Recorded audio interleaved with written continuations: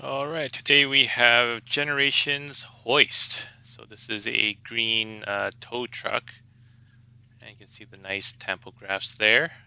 Nice Autobot symbol. It's all green. They should put on a little bit more paint there. The top has a head visible. The little hook, you can move it around, and it rolls okay. All right, on the bottom, not much robot parts there, which is great. We can remove the hook and we can transform this little hook into a gun. This gun is pretty cheesy looking. Doesn't look like anything, but oh well. All right, let's transform this guy. First, you pull the legs apart. You can swivel them around and click them in, just like so. The toes come out, and that's it for the legs. All right, to get the arms out, swivel that over, and then we're gonna pull them apart and swing those wheels around. Just like that.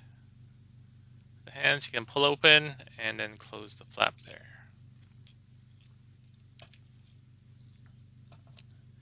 And again, well, that one's already closed because I pushed it.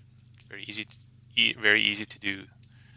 All right, let's get the chest in there. So we're gonna push this Autobot symbol in here, and we're gonna tab in that little thing into that hole there. Goes right in. And then for the front grille, we're gonna have to accordion that thing in, and there you go. It doesn't really clip on anywhere. Grab the head, spin it around.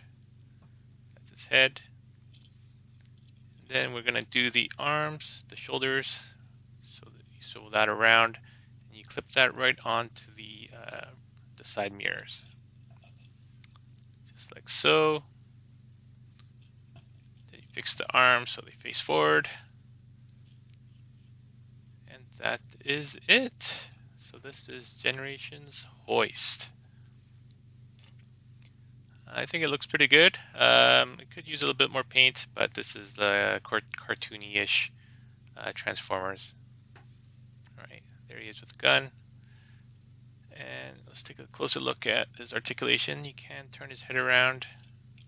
Oh, you can actually click it so the head stays, just like that. All right.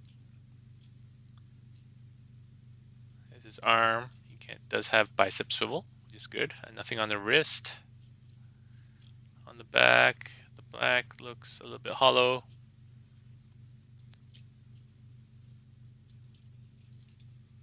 And no ankles at all. All right, you can has thigh swivel and the bend at the knee at 90, and it does have a waist swivel, which is always great. All right, so there he is.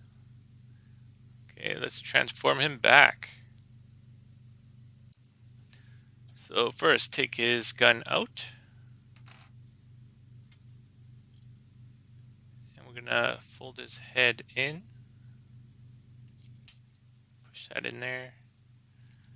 All right, we open the chest up again, and we flip out that hood. We're gonna get that clipped right in there. Okay, so make sure you push the body all the way in. There we go. So for the arms, fold the fist in and open up the panel. The shoulder bits, they actually have to, there's no way of locking them into that swivel, so you just gotta guesstimate on how far you need to twist that piece. All right, do the same thing on the other side. You try to get the peg, the shoulder part, as far up as possible, so you can connect those two shoulder bits together. All right. Could be a little bit difficult if they're not aligned. All right, hopefully that's okay. We'll fiddle with the arms a bit to make sure they do go in. As you can see, there's a gap because I did not swivel it properly. All right, I'm gonna push them all the way up, so as far up as possible. Hopefully you did that at the beginning, so you don't have to adjust it later. Come on. Just gotta loosen this up. Make sure everything goes together.